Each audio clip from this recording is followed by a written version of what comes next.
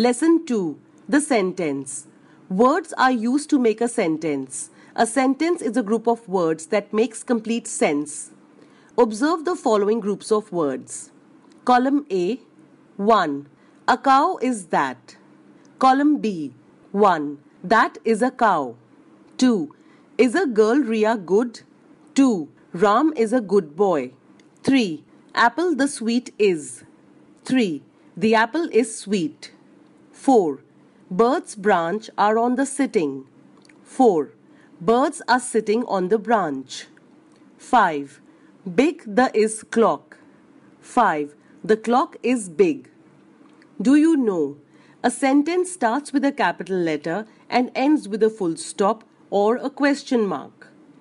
The groups of words in column A have no meaning. The groups of words of column A are rearranged in a proper order under column B. Now, they are giving clear meaning in column B. So, these groups of words can be called sentences. Parts of a sentence. A sentence has the following two parts. Subject, the person or thing we talk about. Predicate, what we say about these person or things. Let us understand it. Sentence, subject, predicate. 1. Milk is white. Milk is white. 2. A child is playing. A child is playing. 3. The sun is shining. The sun is shining.